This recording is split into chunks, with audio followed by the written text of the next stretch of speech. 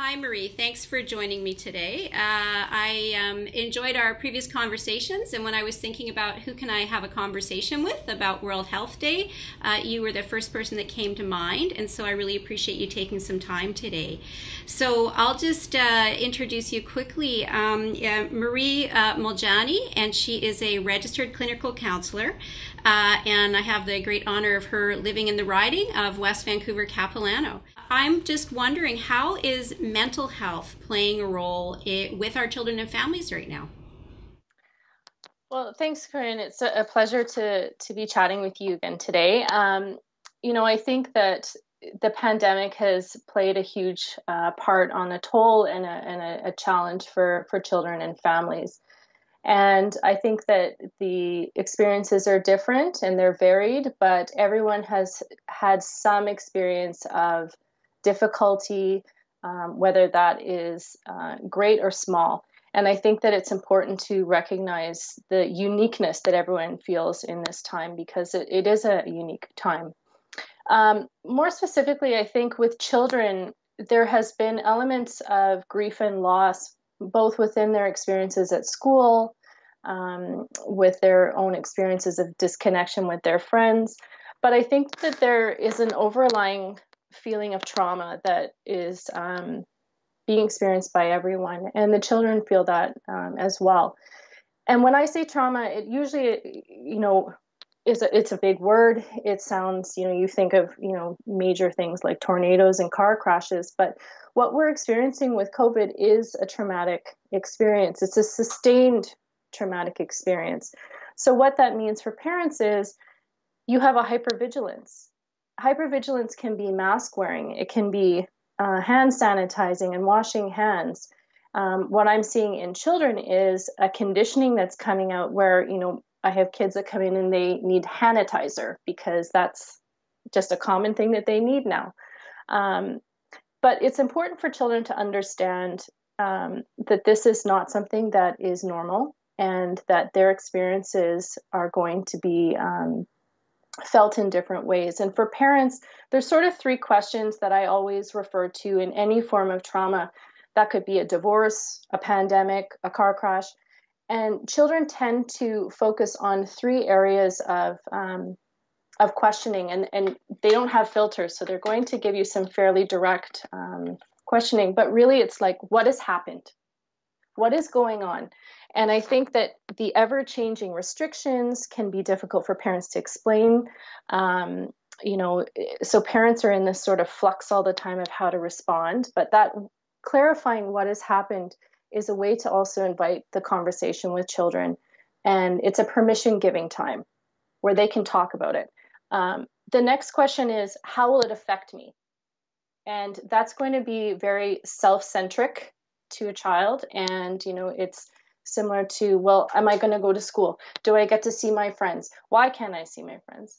While those might be tedious questions for parents, that's their way of processing what's going on. And then the final question, which can come out in all different ways, is, will I be okay? So knowing those three questions, what happened, how will it affect me, and will I be okay? Always thinking about that when you're working with your children, I think, is really important. And in some ways, I also think that it can apply to adults. I think working with children and knowing that there's this sustained trauma and they don't understand timelines is an important piece. So I would always stress those three questions in this process. Now, I understand you work at SOLA Counseling and the West Coast Family Center Society. These are both on the North Shore. Maybe tell me, how does the work that you do there really help you fulfill your mission to your community? Well, I've always felt there's an importance in having some not-for-profit work as well as private practice. There's different needs for different types of families, and our community is based on a variety of different family units and demographics. So in order for a community to thrive, the individuals must all be doing well. So within West Coast Family Centers, it's a organization in the Lower Mainland as well. And in that work, I tend to work with families that have been working with the Ministry of Child and Family Development. So they can be fairly severe cases, but not always so much. And it's really about family function and co-parenting and those sorts of things. By extension of that, moving into my private practice, the work is similar. It's just that it's not through this nonprofit organization, and I feel it's important to give back in different ways. So within my work, I do have different financial scale rates and things like that to support people, but my team works from a holistic practice. So we have dietitians and life coaches in different areas so that we can support people in functioning overall. Because if your health isn't good, both mentally and physically, it's going to impact one or the other. So, my work is really to try and create more of a productive community around us. Yeah, I think we've really seen during this pandemic issues of nutrition. A lot of seniors in our communities have been isolated in their homes. So there's mental health issues there's physical health issues, and those things are all so closely connected. Do you think that because there has been so much more conversation this last year about mental health, that the stigma of actually seeking support for mental health issues or concerns, has it reduced, or do you think that stigma is still there?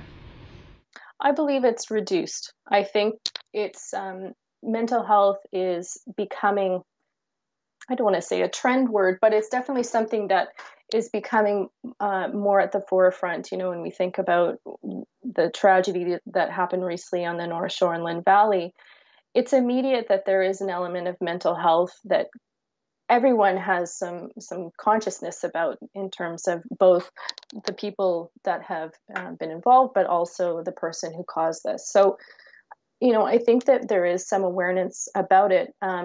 The reduction in stigma, I think, is also that there has been an increased accessibility through the internet. There is a lot more private online sessions that I do, both with children and adults, in a wide range of ages and genders. And, I think that there can be some relief from that. And then that also will, solidify that maybe this is helpful for me at this time. And, with the pandemic, I think that we are built to have a certain level of capacity. And with all my clients in our initial session, I do something called a capacity chart. And it's really about where your baseline moves on that chart. There's variations of this, but that's what I call it. And, I think that the pandemic has moved everyone's baseline up. So if you're working with this much space normally, and then the pandemic's moved you up, that's where you sit. So your reactivity is going to be different, your ability to cope with things, your isolation, all of that is becoming much more of a problem. And I think that everyone is feeling an element of this because we're all in this pandemic. So I really do believe that, the stigmatization is reducing, but I wouldn't say that it's gone. And I also feel that there are certain things, particularly substance abuse and maybe suicide, that are maybe more difficult to discuss. Right, and those things are escalating in terms of when they're happening. Absolutely. You had mentioned about different access to people now because of the pandemic. Now, I had worked with a counseling group before, and there had been a hesitation previously to actually provide counseling support via Zoom and other ways online. But what I understand now is that there's actually a lot of enthusiasm about this because you're able to access people that you wouldn't normally have been able to access. And it's not ideal to not be physically in the same space as someone, but I also understand men are more likely to seek counseling when it's on video, and there are some benefits. And what do you see has maybe changed in counseling and mental health support that will stay that way after we go back to what will be our new world after this all is done? Fingers crossed. I think that there will be some, if you talk about stigma, I think that the stigma really sticking with disconnection physically is now not as much a concern. I think because we've had Christmases and various other celebrations and things online, that it started to become, I wouldn't say the norm, but acceptable. And, when I first shifted into this time last year, I thought, well, how am I going to do this? How am I going to see all of the cues and connect with people? But the interesting thing is, when you look at someone and they're vulnerable and someone is empathically there to receive that, that's a connection.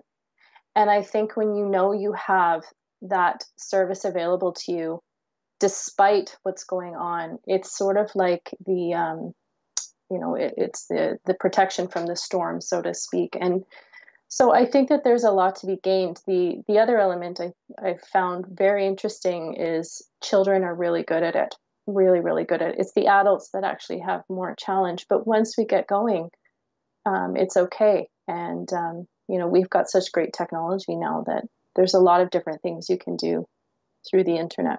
We talked a little bit about how there are some things that are escalating because of this pandemic, addictions, overdoses, but there's also been a heightened concern and incidences of domestic violence and child abuse because we are isolated now at home.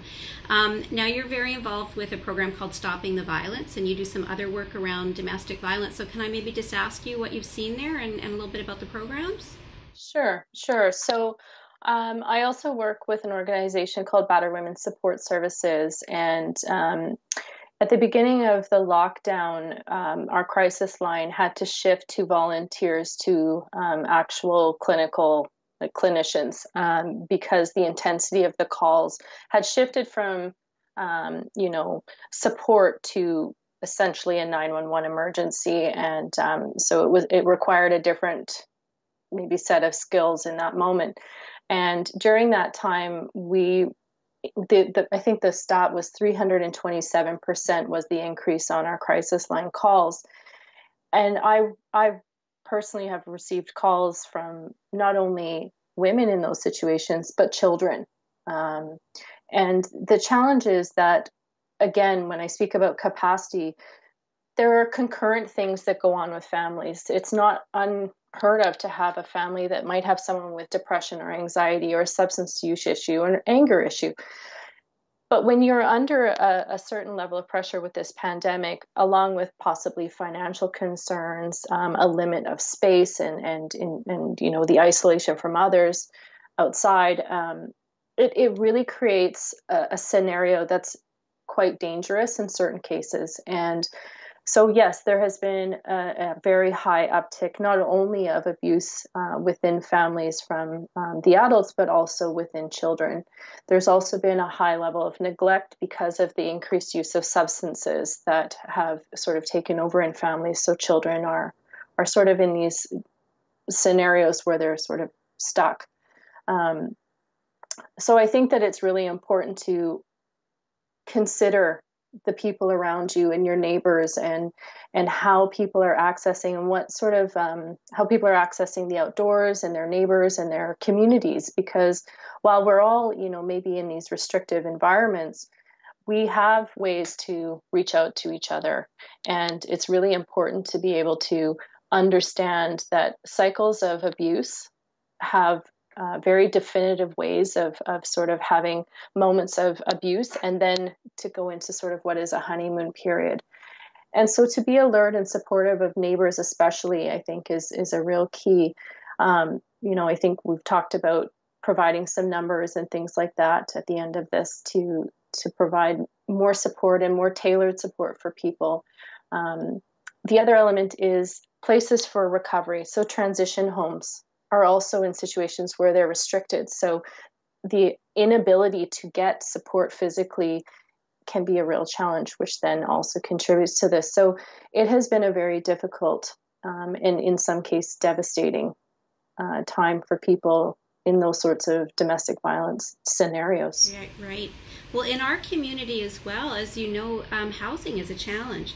And so someone trying to leave a bad situation, especially that, you know, the transition housing and with the COVID public health orders, there isn't a lot of options in terms of housing for somebody to go to. So I think it's also important for us to understand that these issues are happening in all communities. So this is not limited to certain places. So we have to think about our own neighbors and our own communities and get away from that belief that it doesn't happen around us and it can't be people that we know.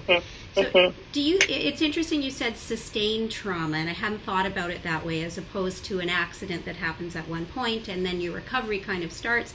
Recovery doesn't really start. You're going on with this, but how do you think that this will impact young people in a few years from now, or for the rest of their life? Is this going to be a point in their life that is going to actually change them a bit? I think that it would be unlikely for it not. I mean, I couldn't say for sure, and I'm sure we'll see the studies come out fairly, you know, quickly in the next few years and months. But you know, sustained trauma is not something that we're built for. And, you know, you could consider it an element. Maybe a good comparison might be someone who has been grown up in a war zone. There are certain behaviors that are going to be adopted as an adaptation to what they've experienced. So there could be a hypervigilance around things. There could be a certain concern about a particular behavior, or government enforcement or things like that, because it's all about a lack of control in those moments. Our bodies, our nervous systems are built to react in these moments. That's what they're supposed to do. They're supposed to fight, flight, or freeze. We've talked about this, you know, numbers of times. But I think that the important thing is to really consider that's a reaction, and then the hormones will kick in and you will recover from it. Right. You'll go through a state of shock and you'll recover, and then you'll heal. What happened with this pandemic is last year we went into lockdown, and it was to flatten the curve for a couple of weeks, if we all recall. Yes, I remember when this all started last year, and I think we all thought, oh, in a few weeks it's going to be over and we'll be back to our normal lives, but that certainly hasn't been the case. And I think that everyone had that mentality, and so it was like, okay, we'll follow through on what's being requested of us, we'll follow these restrictions, and then it continued. So rather than us training for the marathon, we sprinted in the first 2 weeks, so our energy was a bit depleted. But this has now gone on over a year, and while these are necessary restrictions that we need to follow at this point, the ability for us to react and recover has never occurred. And this sustained space where our nervous systems are constantly under threat. A trauma is really any time that there's a general threat to your body in all forms, emotionally, physically, spiritually, whatever it is. So we have been experiencing that every single day. And the subtle reminders are masks.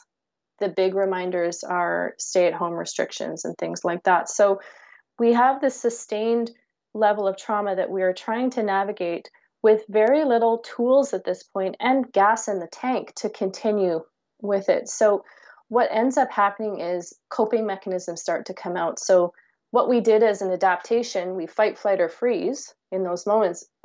We've been doing that for too long. So the body can't cope with it. So I'm sure we've all seen the lineups at the liquor store. We probably all, what is it, the COVID-19? That's what they're calling it. Like, there's all these different methods that we're using to cope. Some maybe more acceptable than others, but really it's a way to numb out the stress of this. And what I'm seeing is in my practice that not only is that something that's occurring, but if, say, you had anxiety prior to this or depression, you now have concurrent problem. So it's overwhelming. And that is something that needs support. That's not something to be ashamed of. It's very normal. And you can also gain some of those types of mental health issues because of the fatigue. So it can work in both ways. And I think that it's important for people really to realize that sometimes there's circumstantial mental health issues that happen. And for you to come in and say, I need some help with this, it's not that there's something wrong with you, it's that there is something going on here that is so much bigger than all of us. And we just need to attend to that problem. This pandemic has hit us all personally as well. And I mean, I have a young daughter at home, and we've got multiple things happening. My daughter is Chinese. We've got issues with Asian discrimination. I've had to have a lot of conversations with her about that. But I know many other people in this community are suffering, and I've run up against people or run into people who are victims of violence in their own homes. And I think we don't always think about that in our own community. So have you found that as well? I have received calls within this community, and I have also, seen various different mental health issues that extend perhaps from domestic violence, but also in other areas in our community. It's mental health does not discriminate. It does not. There's definitely more susceptible populations, and we hear about that on the news, but there are a lot of issues that come up in this community specifically. I think that the dissociation or the numbing, we'll call it, can really create a pathway to other destructive behaviors, whether it is domestic violence or addictions, but it also leads to other feelings of anxiety and depression and disordered eating and all of those sorts of things, because really, there's no sense of control in this. There's no ability for us to stop this threat. And that can be really, really destabilizing, and both for children and adults. So it's really hard to try and stabilize that and then also not have a time frame. We have this unknown time frame. So we can't even set a deadline of let's just get here. So I think that, being considerate of what's going on around us. And, I mentioned before, your neighborhoods and your neighbors are your first points of contact. Obviously, we are connected with friends and family, but your neighbors are really key people in this. And being aware, because sometimes things are going on that you don't know. And so checking in with each other is really important, not just from a kindness, but from a consideration of where people are at. Because yes, it is, my practice is busy, and, the calls on the crisis line, as well as the work at West Coast and other types of organizations like that, we're busy, and that's for a reason. So April 7th is World Health Day, and the theme on World Health Day this year is equal access to healthcare. Is that it's come across this last year. We can even see with the vaccine rollout that there's not equity in people being able to access healthcare, and the same is with mental health care as well. Have you seen that as being a divide in terms of people who are able to reach out and access and actually have the ability and can find support? 100%. It's one of the reasons that I do have some sliding scale options in my practice, because I feel ethically that it's something that we have to do this for our community. And if someone is really suffering, they need support. And I know organizations like Battered Women and West Coast Family Centers, and there's so many other great organizations like that offer not only supports through different organizations such as the Ministry of Child and Family Development, but also have lower rates so that people can try and access this, because mental health care is expensive. It is. And that's unfortunate, because in a lot of ways, if mental health is not dealt with, it can actually lead to more issues. So it can be a preventative measure. And the challenge, I think, with mental health is it's not as visible. If you broke your leg, you would go to a doctor, you would get it set, you would take some time to let it heal, you would, do some physio, those sorts of things, and people would help you. When you are suffering with deep, agonizing depression, you kind of look grumpy, and maybe you're not social, and people just think, oh, that's not a very friendly person, for example, when in actual fact, that's a person that has a debilitating situation that's not who the person is. That's something that they're dealing with. And it needs to be dealt with, much like a broken leg or any other medical ailment. But it's just not visible. So I think, and I hope with this pandemic, what maybe will come of this is a sense of like communal compassion.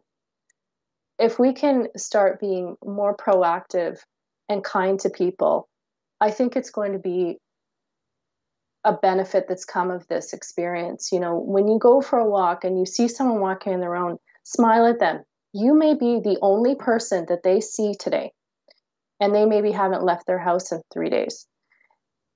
You know, the isolation is so debilitating and is so against our human nature. We're born as mammals, we're dependent on each other, the attachment is there, and then we've had this disconnection enforced on us. It's not natural for humans to do this. So I think that it's really important for us to try and focus on how mental health could be more accessible to everyone, because it will benefit everyone as well. So I'm really happy to hear that that's the focus. I think it's a paramount issue. Well, thank you very much for talking to me today. I really appreciate it, and I learned a lot as well. We'll have some information at the end of this, some supports if people need to contact them. And is there any last thing you want to say about the work you do or the community that you live in? Well, thank you for this. It's always a privilege to chat with you, and I'm very passionate about this topic. It's when you become a clinical counselor, it's really a lifestyle that you take on. And I think our community has so many great things and so many great people and so many great programs. And for us to try and really foster more of a sense of care and compassion is really, I think, the focus.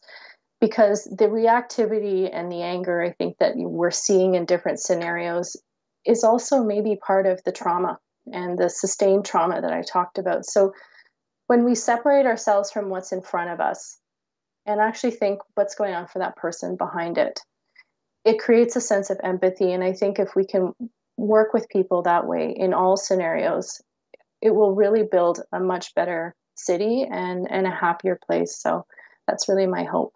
Great. Well, thank you very much. It was really nice having a chance to speak with you, and I'll look forward to seeing you again at some point soon, hopefully in person.